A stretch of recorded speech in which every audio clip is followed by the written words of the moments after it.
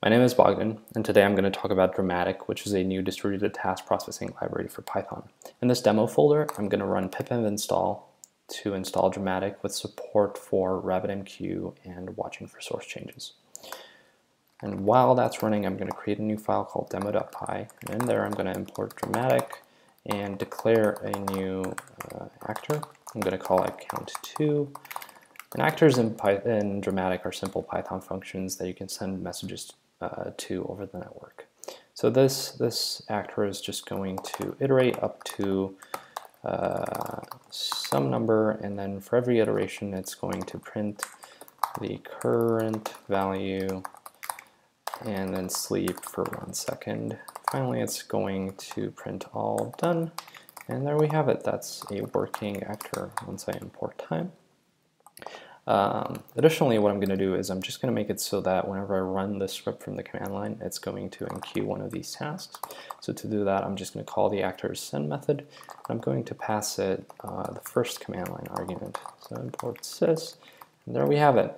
So I'm already running RabbitMQ here, which means if I pipenv run my script and give it a value of 10, nothing should happen. Well, in fact, something did happen. It enqueued a message on using RabbitMQ, but we don't have any workers to process that message.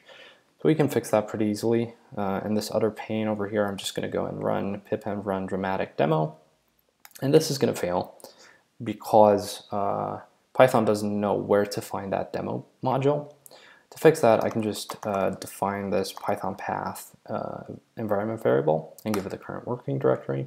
Additionally, I'm going to make it, I'm going to pass this watch command line argument to Dramatiq so that whenever I make a change to demo.py, it'll figure out and then restart the worker processes.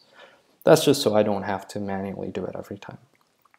So if I run that, we can see it's printing output from the message that we sent. If I send a couple more messages, we should be able to see them run concurrently. And there we go.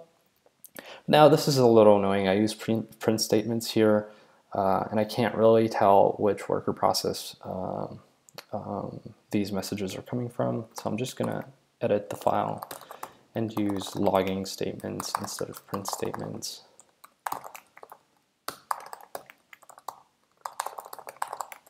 And then if I switch back, you can see that it automatically restarted the workers. If I send it a new message, we can see it doing its thing.